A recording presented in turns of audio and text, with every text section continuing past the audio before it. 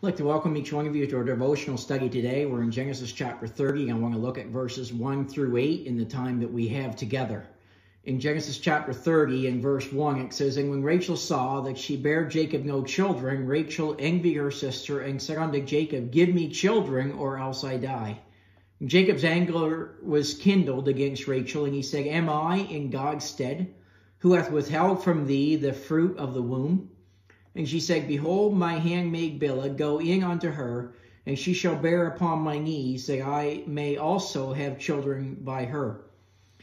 And she gave him Bilhah, her handmaid, to wife, and Jacob went in unto her, and Bilhah conceived, and bare Jacob a son. And Rachel said, God hath judged me, and hath also heard my voice, and hath given me a son. Therefore called she his name Dan. And Bilhah, Jacob's handmaid, conceived again, and bare Jacob a second son. And Rachel said, With great wrestlings have I wrestled with my sister, and I have prevailed. And she called his name Naphtali." Now, as we come into these verses, as I mentioned in our previous study, Genesis chapter 30 shows us the disadvantages of a dysfunctional family. And we see the dysfunctional family that Jacob had here with his two wives and their two handmaids. And we saw in the last few verses of Genesis chapter 29 how that Jacob bare some children to Leah, but Rachel, the one whom Jacob loves, has not had any children. And this is bothering her. And we see here in Genesis 30 that Jacob's stay with Laban comprises the contents of this chapter. Jacob's years at Laban's were certainly not smooth sailing. Both his family and his finances, or the wages that Laban paid him, caused considerable problems. The family of Jacob and the finances of Jacob are the two prominent subjects as we come into Genesis chapter 30. And I want us to notice before we get into this, what happens is Leah has borne children, Rachel has not borne children, and now Leah gives Jacob her handmaid and says, Have some children by her, and they will be my children. Notice what she says in Genesis chapter 30 and verse 1. She says to Jacob, Give me children, or else I die. I couldn't help but think that, oh, how wonderful it would be if that would be the heart's cry of Christians today. And I'm not talking about having physical children right now. Of course, children are a blessing. Children are an encouragement, and what a wonderful thing for parents to have. But oh, that we would long to have spiritual children.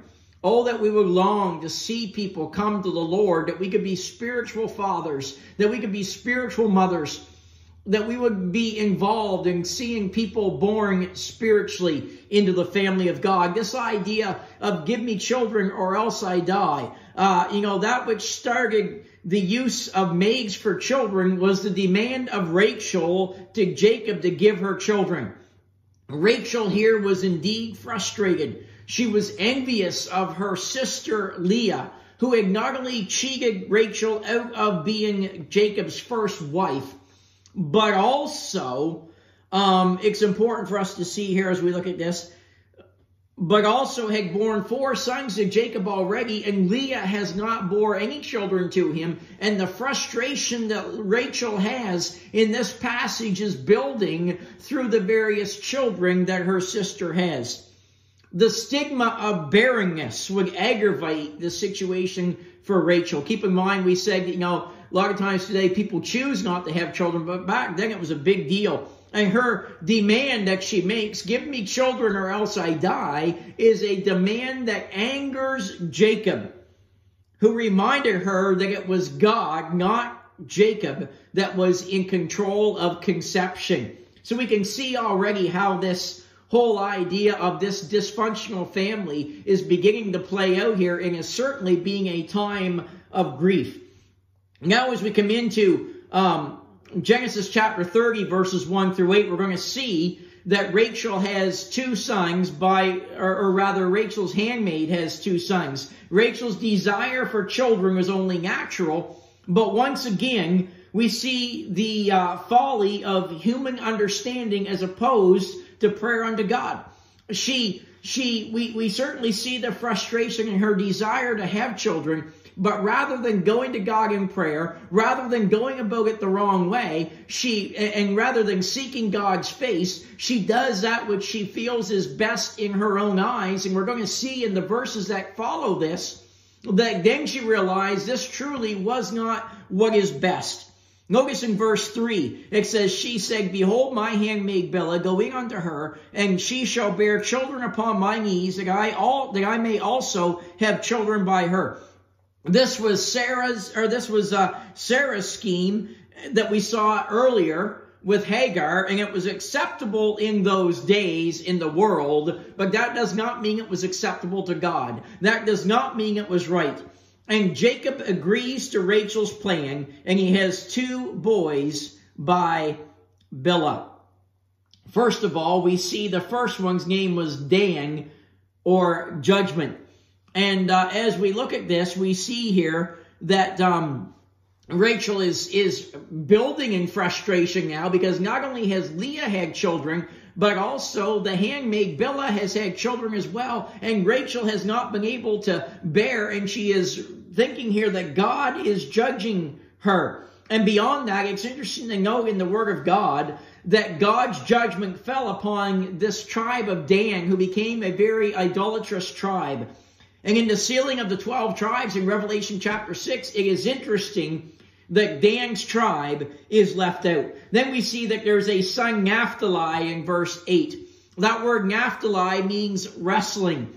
And that reminds us of the necessity of earnestness in prayer. Rather than wrestling with her sister, rather than wrestling with her handmaid, how much better it would have been if she had wrestled with God in prayer. If she had taken her needs to God, rather than trying to fulfill them through these desires of the flesh. Oh, friends, we ought to learn that we cannot fulfill the will of God through the desires of the flesh, that we must focus on following God and doing that which God wants us to do if God is going to honor us and if God is going to fulfill His perfect will in our lives. Don't try to accomplish it in the flesh. Lean on God, depend on God, and trust God. Now, notice Rachel's reaction to all of this. You know, we see Dan means judgment.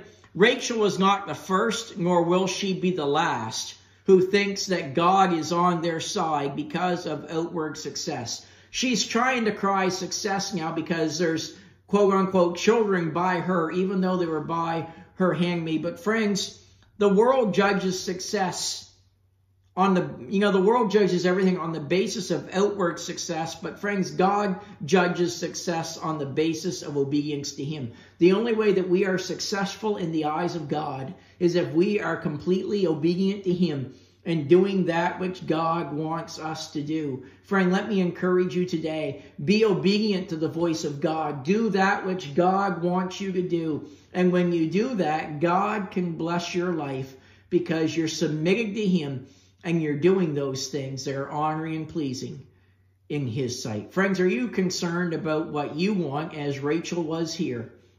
Or are you concerned about what God wants? Maybe you know what God wants, but you've been trying to fulfill it in the wisdom and the power of the flesh rather than surrendering and yielding to God. Friends, that is never the proper solution. It is never the proper way to go. Let me encourage you, turn your eyes toward Jesus and follow Him completely in sincerity and in truth, and yield to His perfect will for your lives.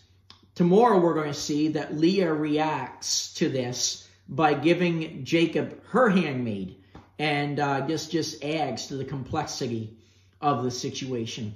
Friends, when we walk away from God, when we walk away from that which God wants, we are only bringing heartache, difficulties, and struggles into our life. The pathway of obedience is the pathway of blessing, and it's the pathway of joy for the child of God. I trust today that you're walking in the path that He has for you, doing the Lord's work, the Lord's way.